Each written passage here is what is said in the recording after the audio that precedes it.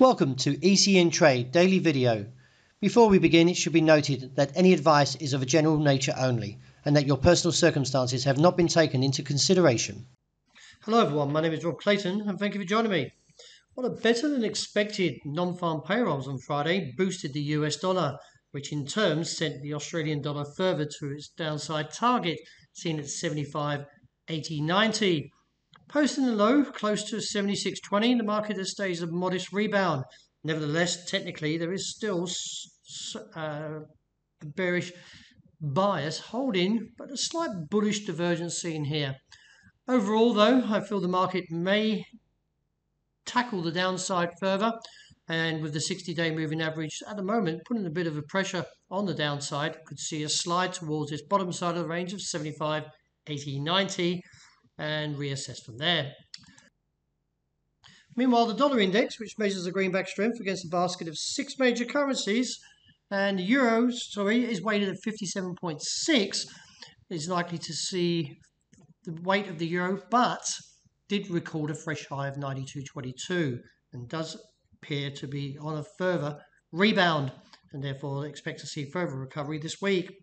Looking at the dollar yen picture, although we are overbought, the market is still pushing higher and now clearly diminishing that bearish divergence. With the ADX still strong, could see the rise that is towards 109, which is another 100 points, and reassess from there.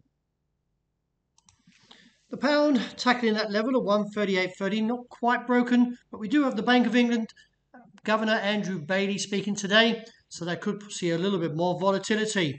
I believe the market is heading towards 135, as we've seen that rejection of that 142 has put the bears in motion, and also from that bearish outside range day has strengthened the downside risk, and therefore with the technicals negative, I view that target.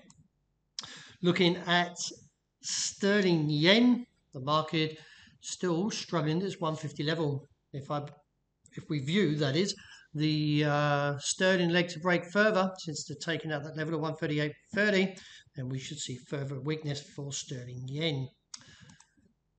Gold objective, well, there is a little bit of bullish divergence here. Keep an eye on this, because this could put further risk to the upside and see a recovery about $60 up towards that 1,760.65, with the base still holding relatively well at 1,680.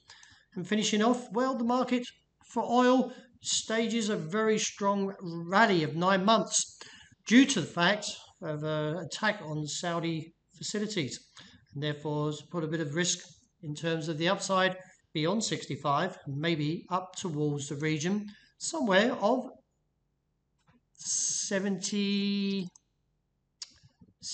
a barrel. So keep an eye on that. Well, that wraps it for today. Thank you very much for joining me. And as always, look out for the intraday report. Hope you enjoy the rest of the day and this great start to this new week.